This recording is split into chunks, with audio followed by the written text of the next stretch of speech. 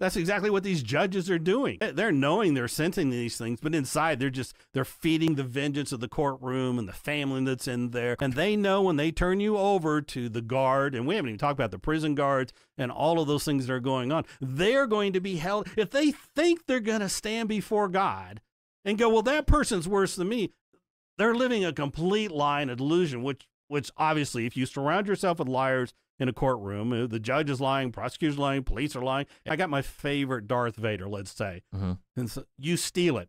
And I'm burned up. Man, that is bad. Stealing's a crime, right? So Correct. I logically go down that, and there's a neighbor. He's been out of prison. He's got tattoos all over his body. You know, he's a rough character.